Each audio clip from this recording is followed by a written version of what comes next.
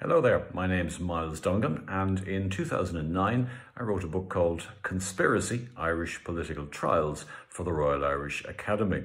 It was a series of trials, a series of chapters on some of the most important trials during the period when Ireland was under the Union, starting with the trial of Robert Emmet, going on to the trial of the journalist John Magee, then moving in 1844 to the state trials in the aftermath of the collapse of the repeal movement of people like Daniel O'Connell, the Mamtrasna murders, the infamous Mamtrasna murders of 1882, the Phoenix Park murders of the same year, the two only separated by a matter of days, the cross-examination by Richard Pigott by Sir Charles Russell during the Parnell Commission, and then the courts-martial and the trial of Roger Casement and courts-martial of the 1916 leaders in the trial of Roger Casement. So running the gamut basically between Robert Emmet in 1803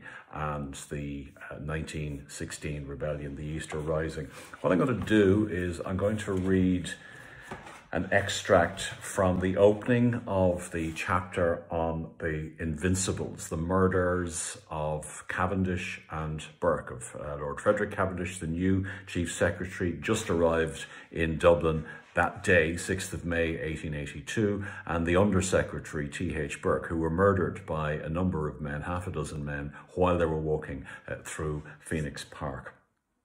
And it begins by looking at what happened on that day to the man who cracked the case leading to the trial that I write about in this particular chapter in the book, that man being John Mallon.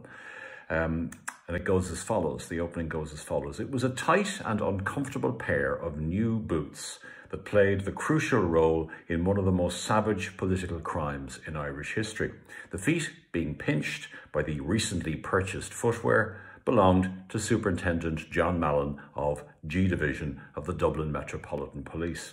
The tall, bearded policeman walked from his office in Dublin Castle on a pleasant Saturday evening in early May 1882 for a belatedly scheduled meeting in a busy Phoenix Park.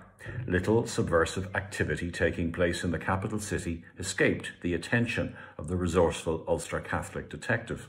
With his extensive underworld contacts, Mallon was an invaluable asset to the DMP. He'd been selected in October 1881 for the delicate task of arresting Charles Stewart Parnell and conveying him to Kilmainham Jail without causing a riot. This he had managed to accomplish successfully, albeit with the gracious cooperation of the Irish Party leader. Mallon, who had a unique talent for intrigue and an educated nose for intriguers, had received a message from an informant named John Kenny, who wanted to meet him at about 6:30 p.m. near the Viceregal Lodge, now Áras an Uachtaráin. He was on his way to the rendezvous when he encountered a plainclothes G Division colleague. Mallon told the detective that he was on his way to meet Kenny. He then intended to double back and make for his home on the North Circular Road. He was advised, excuse me while I turn the page, against it. His colleague had spotted a number of well-known subversives in the park and had grown alarmed when he saw Mallon. He suspected the most celebrated, most admired and most reviled detective in Dublin was about to walk into a trap. The superintendent was handed a revolver and advised to make his way directly home. Mallon prevaricated before agreeing to leave Kenny to his own devices. The annoyingly painful boots were as much a factor in that fateful decision as any fears of a Fenian ambush. Had Mallon continued on his journey, perhaps accompanied by his colleague, forewarned and well-armed, events might have taken a very different course on that sultry and sanguinary evening.